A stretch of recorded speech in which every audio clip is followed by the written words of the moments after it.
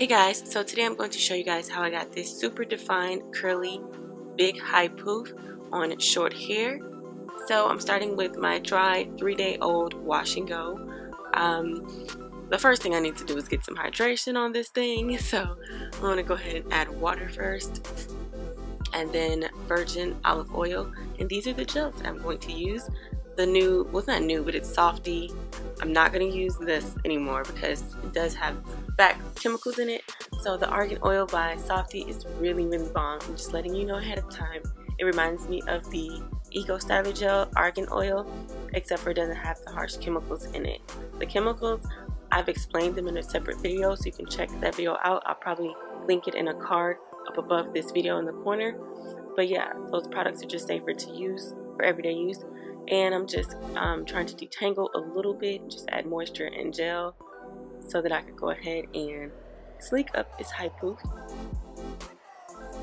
And I know that you guys may not like clear gels because normally they do flake, but that's why I use the oil first on my hair. I kind of skipped that part, but I use extra olive virgin oil, or you can use coconut oil. But I know that when it's cold, coconut oil kind of like, it's hard, so I just rather use olive oil.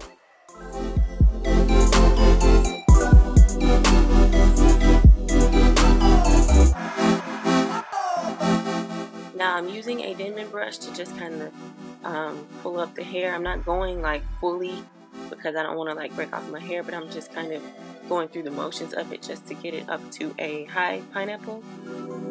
And I'm also going to use I call it a boy bristle brush, because the guys use it for their waves, but I always use that to sleek up my edges in the back and the front. This is a bomb brush, like you need it in your life to get those edges straight.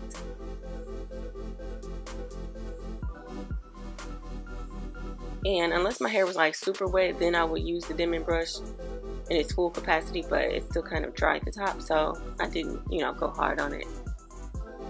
Now I'm using a headband, and I'm just going to stretch it twice, or twist it around one time to kind of secure everything. And then you'll see me put bobby pins or either hairpins to kind of keep it in place.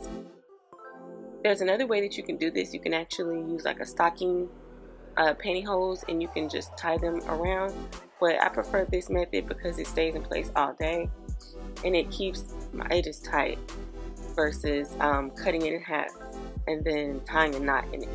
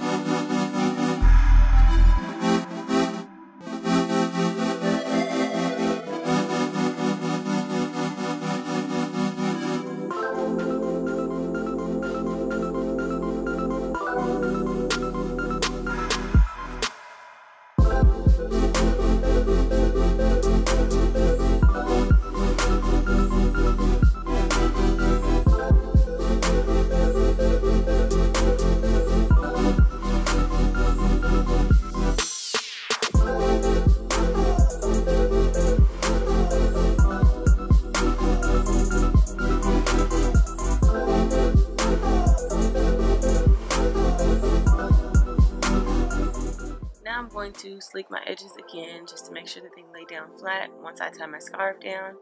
I'm also going to use two of my favorite edge brushes, I guess you could say.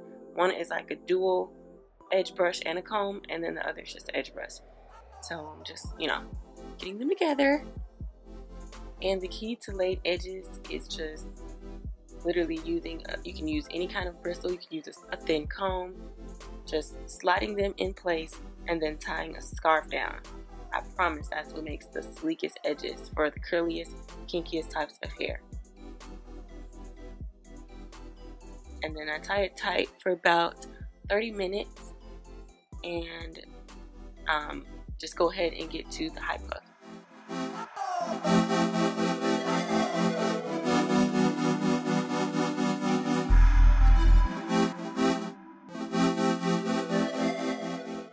Now this is how I define my curls. This is how I do wash and goes too sometimes. But the key to it is just applying water and gel. Like, you don't need any more products. You could use what is it called? Curl enhancing smoothie. But I didn't want any like product left over my hair. I didn't want any what do you call that? I can't remember. But it's like when there's too much product in your hair, residue. So I just use my dimming brush and I brush out some of the curls, and then I go ahead and shingle. Sometimes it takes a long time, but what I do like to do now to save time is just clump them together and allow them to form like that. And then later on, after they dry, then I separate them, because at that point they'll already be crisp and defined. And I was really shocked at how well this gel from Dollar Tree like lasted. It did not flake up. It's really bomb, and it smells good too.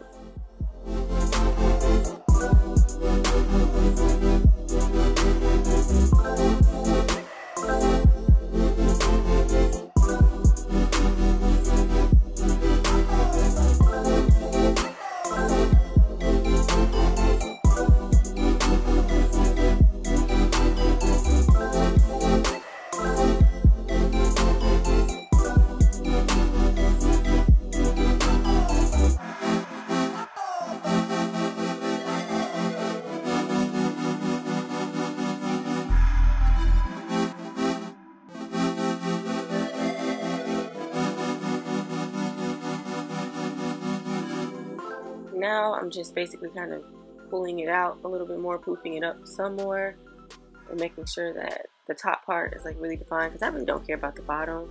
I honestly don't, because nobody's gonna see that. And that's basically it for the curl defining part. Making sure that I get some pieces that stick out on the side, and then I just let it dry.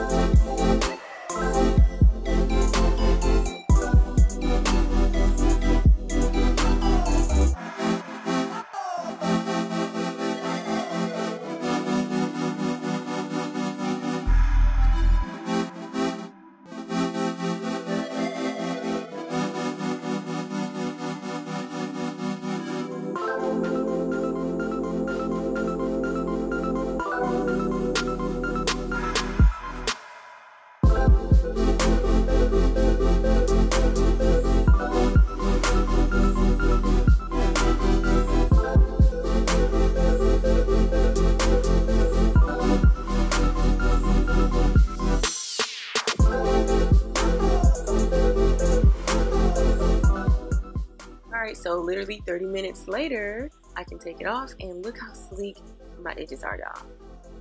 Forget the high poof. Look at these edges. Like laid. They are laid. And the high poof is really nice and fluffy and defined. It's not like, it does have like a crunch to it, but it's not like a ratchet crunch. You know, there's no like flakes falling out. It's just really cute, really simple, easy hairstyle to do for school or work or wherever you go, to church, maybe to bed, wherever now. So yeah, I'm just really shocked to see how big it still is after cutting my hair a few weeks ago or last month. So yeah, if you want to tease it out more, of course it can get bigger, but I just want to keep the definition and these edges.